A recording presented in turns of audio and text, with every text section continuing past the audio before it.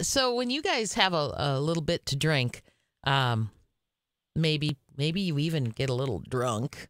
Do you change? Does your personality change? How would I remember?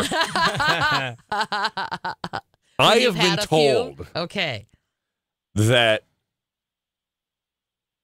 I talk even more and get louder. Oh, dear God, help us. Yeah, I'm pleasant and happy. Okay, but you're just talk louder and talk. Yeah. Okay. Yeah. What about you, Jim? I don't think I change a whole lot. Okay. I think my inhibitions come down a little bit, so Sure. you might see me do things I wouldn't normally do, but I Right. think that's common for most people. So probably just a little bit happier, a little bit, Gotcha. a little bit looser, a little bit like that. So. Gotcha. You're not getting out of this. It has been I know, but I know you remember years since I've had too much to drink. Because now if I have one glass of something, I wake up the next day and feel like I've partied all night You long. had a few mango margaritas in Mexico. I did, but I don't think they really affected me. No, I didn't see you acting weird. No, probably the same. I'm a fun drunk. You're a little bubblier than normal. Yeah, I probably talk nonstop. Yeah. But psychologists at the University of Missouri have found there are 4 different types of drunk people. Okay. I'm not We'll sure. we'll pick the ones that we are. We'll that classify we fit ourselves. into. Yeah. 42% of us don't really change much at all. Okay. Yeah. That's a pretty good amount.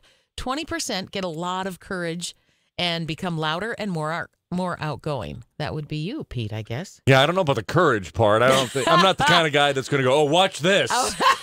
I'm going to jump off this Are you building and land in the sure? swimming pool." Yeah. Okay. But I do get louder. You get louder. Men are more likely to become that way than women. Yeah. More courage, louder. That's when I get on stage and start singing karaoke. Oh, yeah. So that's, okay. yeah. Well, that would so be maybe courage. I'm the same way. That's courage. Yeah. 15% of people become nicer and more compassionate when they've Oh, been drinking. I love you. And just to keep the stereotypes going, women are more likely to fall into this category than men. My sister and brother Yeah. both went to Hamlin University in St. Yeah. Paul, and my sister's a year older. And they would never talk to each other, never see. But if they'd be at a party somewhere, my brother would be like, "Kathy!"